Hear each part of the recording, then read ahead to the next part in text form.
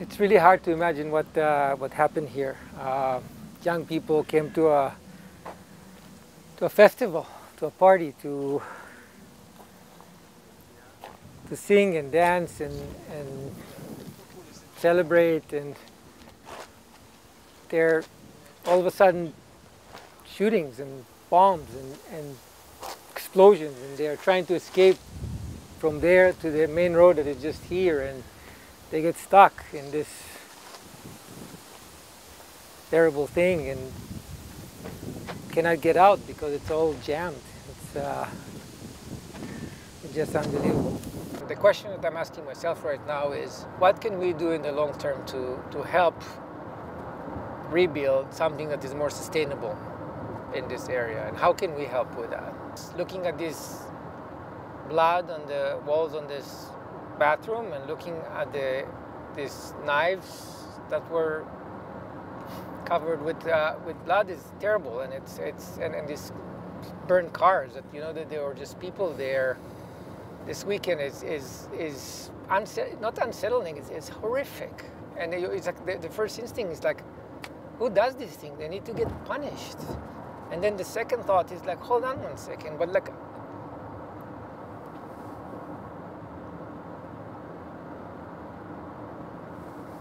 how do we create a sustainable solution eventually? It's about helping the people who help. It's about strengthening the people who are giving back and who are at all costs trying to do good to other people. I think that's the way to fight. That's the way that all of us from remotely can help. בכיתת כוננות של הקיבוץ, היית בקרבות איתם. טוב, ואתה שומע רק ערבית בחוץ. רק ערבית. לך תדע כמה היו. אני מניח שהיו לפחות 100-150 מחבלים של הקיבוץ שלנו. And we hear them all the time, shooting and shooting and shooting. We knew that if they come before I finish, that's the end of us. Neighbors, and then they arrived. They shot all the house from the outside.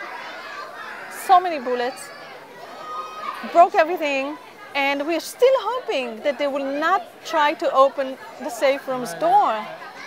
But they did. They arrived there and shouting in Arabic. I think about 8 men.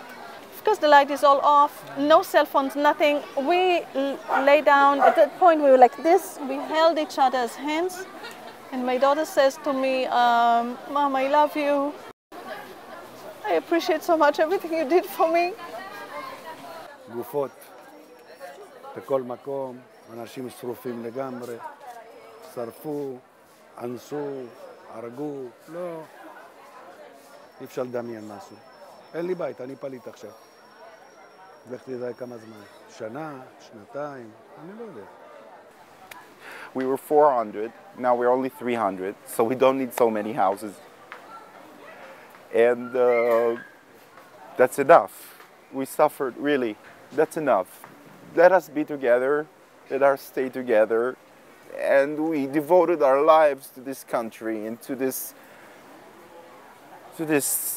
beautiful people, but I don't even know where we're going to be tomorrow, but what I know is that we have to tell the story. We have to talk about our loved ones who are gone. We have to work very hard to make people understand that Israel will not break. עכשיו, הבית כולה אש, ועכשיו הם צריכים להיכנס.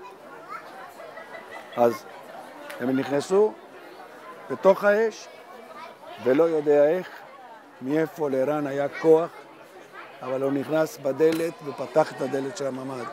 כשפתח את הדלת של הממ"ד, הוא רואה את איתן שוכב, כבר לא היה לו כוח. כי בממ"ד היה לו שרשרת. הוא עם הכוחות האחרונות שהיו לו, הצליח לפתוח את השרשרת של הממ"ד, לשחרר. ואז ערן הגיע, ואיכשהו הצליח עם הידית. לא יודע איך, הצליח לפתוח, ואז, כשהוא נכנס, הוא ראה את איתן ברצפה, אז הוא בא להרים אותו, אמר לו, אל תיקח אותי, אל תיקח אותי, תיקח את הבנות, ותשתי, תוציא אותם מפה. אז הוא הוציא אותם, והוא חזר ולקח אותו גם כן. והוא הציל אותו, הציל אותם. ולאחר מכן הוא הלך לבן השני שלי, שממנו כבר איבדנו קשר. הוא הלך ולא מצא כלום. אמר, אין כלום. והלך לבן הקטן אחרי זה. וגם לא מצא לא את הבן הקטן שלי ואת החברה שלו. ועד היום אנחנו לא יודעים כלום עליהם. הבן הקטן והחברה שלו נחשבים נהדרים. הבן השני עם הבנות וגיסתו שהייתה בביקור עם ילדה קטנה גם כן, חטפו אותם, נחשבים חטופים. וזה מה שיש לנו. זה מה ש... The goal will be always to stick together. Everyone will stick together. We will not leave one another. This is your family. The survivors is your family. That's what's left. There's nothing left. They took everything from us. They took everything. So as I said, we have 4 logistics centers to just mobilize equipment. We purchase the equipment, but also get donations. Most of the donations we give to other NGOs because there is a lot of clothes and everything. People don't usually understand what are the needs, so they donate. But besides that, we take monetary donations as well. of course, this is the most preferred way. איסוף הזמנות, the collection of the packages, get the package, Genia, raise your hand, okay, a driver comes, he said, I'm for Fakim, 623, okay, we take the package and we put it in his car. He takes the car and you go. There's a circulation of drivers collecting donations and taking packages out to the field. Everything happens from this guy. Everything started. We're going to try to help. Very much. Appreciate your support. We have those 2 logistics centers that does this. We have one center that is a medical center in Shiba Tel HaShomer that supplies all the medical equipment needed in the field. We also have the center that we are going to see at Bet Kama.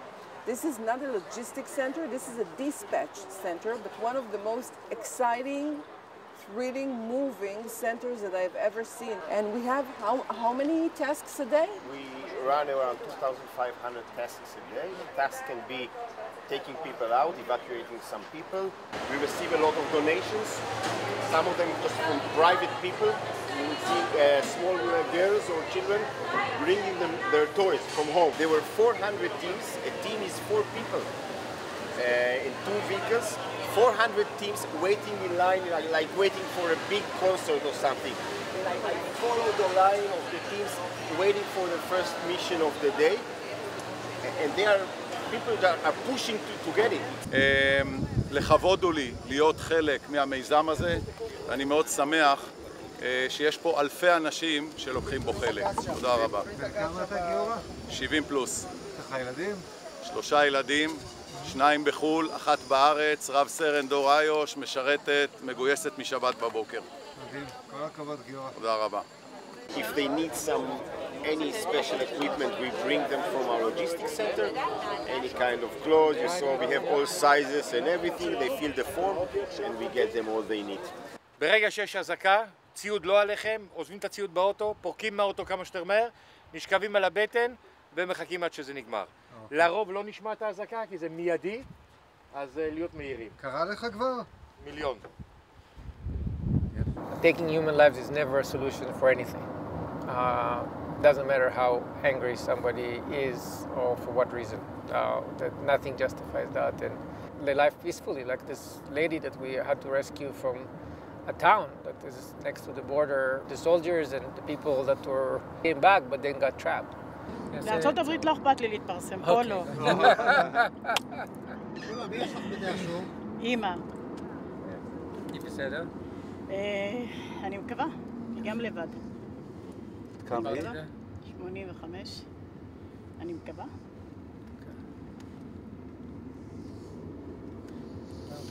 זולה, את ראית פה מה שקרה? ראיתי הכל. את המחבלים שעברו עם הטנדרים? הכל. והם ירו? גם לכניסות שלנו נכנסו. הכל ראיתי, הכל שמעתי. הם הגיעו אליך הביתה? בחוץ, אצלי בבית לא, כי יש לנו את רמי לוי, אז לידינו. מה הבנתי? כי הם חיסלו שם איזו קבוצה של פנסיונרים שהיו אמורים לנסוע לים המלח בשבת. לצערנו. והרגו אותם? כן, איזה אוטובוס מלא היה. לדעתי זה תמונות שהתפרסמו בתמונות הראשונות שיצאו בבוקר. זה ביום שבת בבוקר. כן, כן. זה בין הראשונים. אז אמרתי שאני גיבורה ואני נשארת לבד, ובסוף הרגשתי שאני לא מסוגלת. בימים הראשונים הלכת וחזרת? אתמול בערב חזרנו והיום הם נסעו. הכי טוב לצאת, תעזבי. לך אבל... תדעי לאן זה יידרדר. מה יידרדר? לאיפה? יותר גרוע ממה שקיים, נשמה. יידרדר.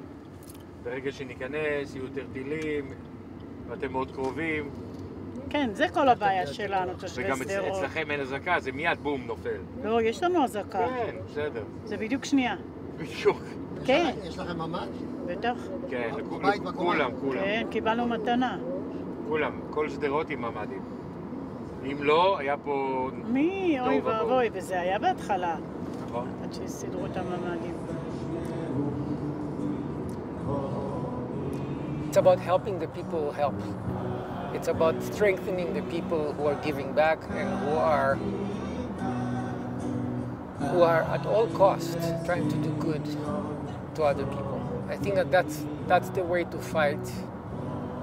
That's the way that all of us remotely can help, because us supporting them and continuing to do good, I'm asking you to help us help them, because them and everybody else who's here to do good and help people and find a better way to create a more sustainable solution here for many, many generations to come.